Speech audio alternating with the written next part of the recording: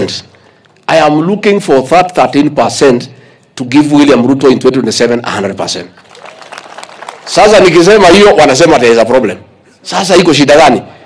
Hii kutafuta watu wa Azimio. Na hiyo watu haku wameenda Azimio kwa kupenda, ni kulazimishwa. Kushikwa Friday, kufungiwa account, kuhagwa haras. Sasa hiyo watu wananitafuta wasema sisi tulikuwa tumetishwa, turudishe nyumbani. Mimi nimesema, nimeita hawa ya mlima, nimesema I want to bring everybody on board behind President William Ruto. Wameweka headline, labda iko shida. Kwa nini DP anaunganisha watu Mount Kenya? What problem can there be when we are trying to say the 13% to let na ile 87 ikuwe 100 kwa 100? Iko shida gani? And you see, these people have a problem. When the people of Western met, mimi, nyinyi mnataka hiyo hardship? Mimi ni mtu ya kuchukua amri kwa raia. Sasa rais akienda huko Nyanza, kazi yao tu ni fitina. Huyu deputy president hataki tukuje. Mimi nataka wakuje, lakini si wakuje kuchukua nafasi ya watu yangu ya Rift Valley na ya mlima. I have no problem. Let them come. Kama wameamua kusupport rais, they are welcome. But the way the governor has said, the president and I are not foolish. And we are buddies, we are great friends. Even if we are speaking separately, we are saying the same thing. Tunasema kitu kimoja. Nasema, wewe rais enda msituni.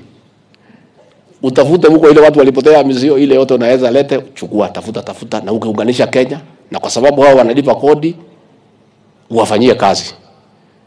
Lakini ngome lako la Mount Kenya na Rift Valley ikuwa inachungwa. Unajua mimi nasema acha mimi nitegemee ile iko kwa mko. Si ile iko msituni rais atafute.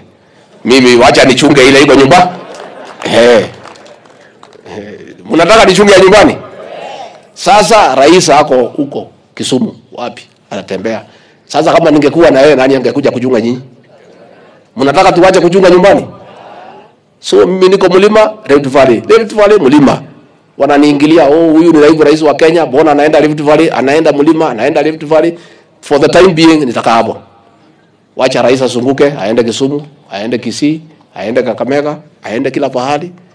Ili atapata aniletee, niongeze na ile yetu. And let me say, wananikashifu mimi ya kwamba ninakumbusha rais ya kwamba hata tukipeana kazi tukumbuke zaidi wale walisimama na sisi, because kila mtu sasa anakimbia kwa rais kwa sababu ni rais. Siku alikuwa pale akiwa na shida mingi, hiyo watu walikuwa na yeye. Sasa wote wamefika. Ile bidii wako nayo ya kuingia kwa serikali na kuuliza maneno, kama hiyo bidii wangetuwekea kwa kura tungeshinda na kula milioni 10. But we are saying they are welcome because the president is president of the whole country. But in that government lazima kuwe na wakili ya kutetea ile watu walipigia William kura. Wale walimpigia, wale walimpenda, wale walimuamini. Na mimi siongei mambo ya maendeleo. Maendeleo ipeanwa kila pahali Kenya. Lakini niulize, ile kiti ya kumsaidia rais, ile natakikana mtu muaminifu, anamuelewa, anampenda, unaweza patia mtu hujui? Sasa nyinyi hapa Nandi, huyu Felix Koske, si mtoto wenu? Amepata kazi pale ya maana, tuko naye pale, tunamsaidia rais. Rais akitaka kutangaza kitu ndio ataweka sahihi. Hiyo lazima kuwe ni mtu muaminifu 100%, ambaye tunajua hata tukilala hawezi enda nyuma ya rais. Sasa hii kitu mnataka kuniambia ati nipatie watu walikuja juzi?